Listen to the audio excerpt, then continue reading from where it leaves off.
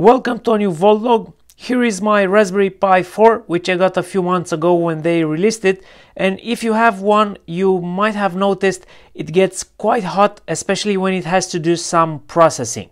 This newer processor will get hot quick, and the board alone cannot cope with all of this heat. So what does it do? Well, when the CPU temperature reaches 80 degrees Celsius, it will start throttling down the CPU as a way of protecting itself from overheating, and this will of course result in a loss of performance.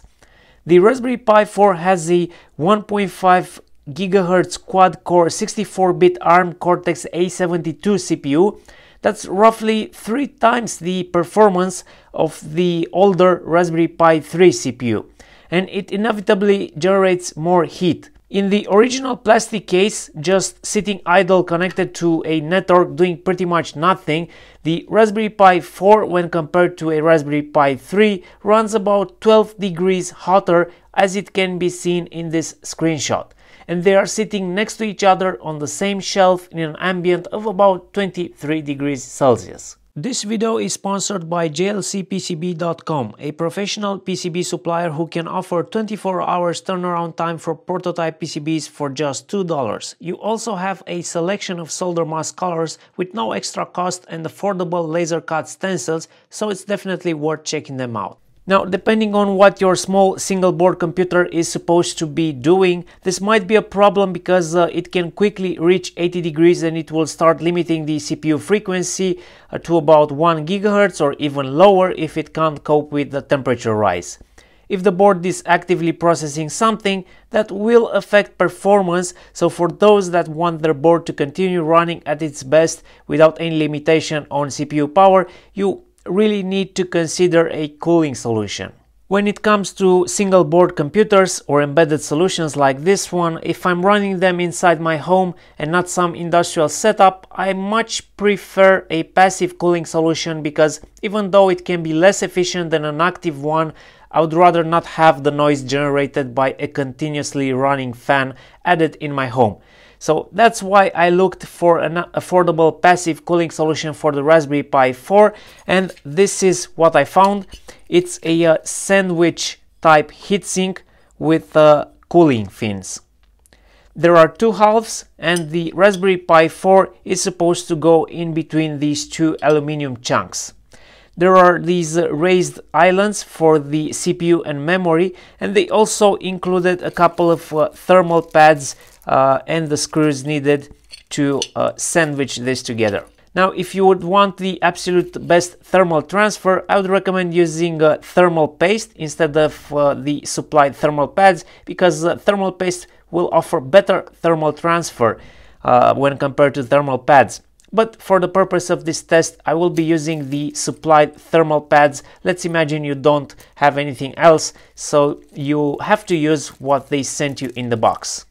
The placement of the 2 raised islands, the ones that are supposed to go over the CPU and the memory chip, the placement is not ideal for those, and they're not correctly sized and positioned to go directly over the chips on the board. For example, the island that's supposed to go over the memory slightly goes over the CPU. It doesn't seem to be a problem. It successfully clears the package of the CPU, but it's really close. I'm not sure if it's really visible in this video, but I'll try to capture it as best as I can. We also have a raised island that's supposed to go on the back, and it kind of goes over the PCB area where the back of the RAM memory chip is, but we do not get a third thermal pad for this, so I will use a thermal pad from my own stash. The thermal pads they supplied in the package actually have an adhesive backing, so they will stick to the Raspberry Pi or the heatsink, depending which way you attach them. And on this other side is this protection film that you need to remove before installing the heatsink. For the island on the back cover, you really need to use a thick thermal pad, something like 2 or 2.5 millimeters, because there is a large gap between this side of the heatsink and the board area.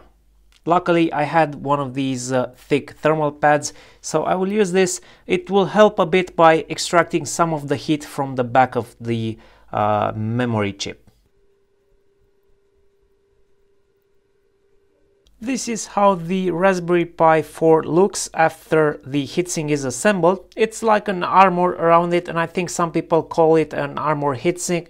But this, I'm pretty sure, is going to help a lot because there is a lot of aluminium in here that will help dissipate the heat into the environment. Another thing that I'm realizing now after assembly is that this case might affect the Wi-Fi signal quality.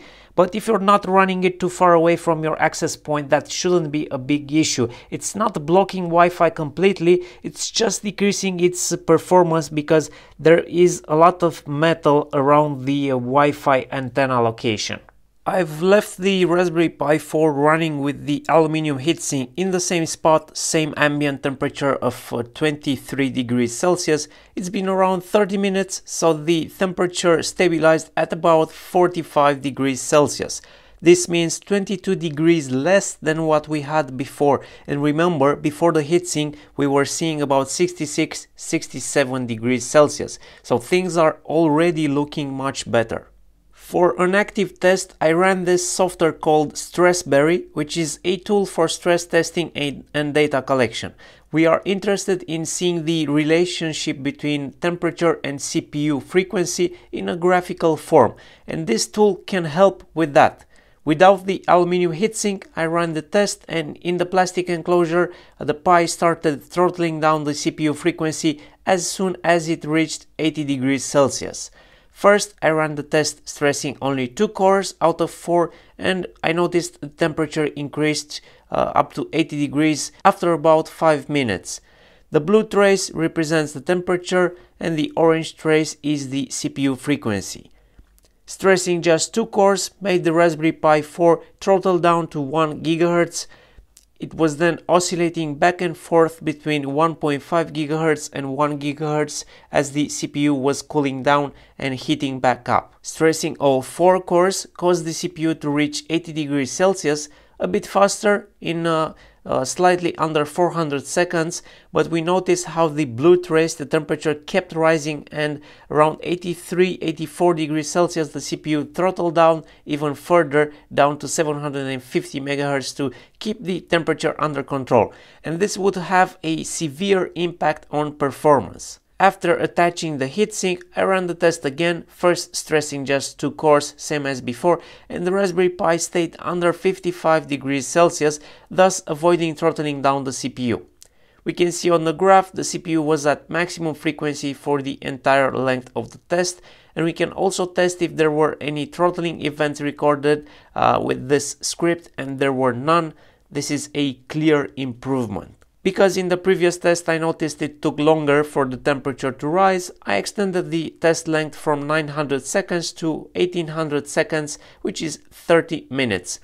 I ran the test again, but on all 4 cores, which made the CPU reach a maximum temperature of 66 degrees Celsius, at which point it had stabilized, so I don't think it would have been different if the testing period was extended longer than 30 minutes, maybe a couple of degrees more at best. Once again, we have a clear improvement. The Pi runs cooler and faster due to this heatsink, and it avoids throttling down CPU frequency even in full load. In conclusion, if you own a Raspberry Pi and you plan to do anything more than keeping it idle, you need to consider a cooling solution. Even a couple of those tiny heatsinks attached to the CPU and memory chip would help with a light load, but this heatsink case design that I've tried today is awesome. With one of these you can run your Raspberry Pi in full load and it will never throttle down as long as the ambient is below 25 degrees Celsius. I will definitely be running my Raspberry Pi in this Armor heatsink from now on, so don't forget to check out the links in the description below the video for this. You should also be running the latest version of software available, because I've read somewhere that the USB 3.0 host controller chip can be optimized in power consumption by around 300 milliwatts with just a firmware update. That was all for today. I would really appreciate your support on Patreon, or maybe just hitting the thumbs up button for this video. As always, your feedback is welcomed in the comments section. Let me know if you've tried other cooling solutions for the Raspberry Pi and if they worked for you. Thank you for watching, and I'll see you next week with a new video.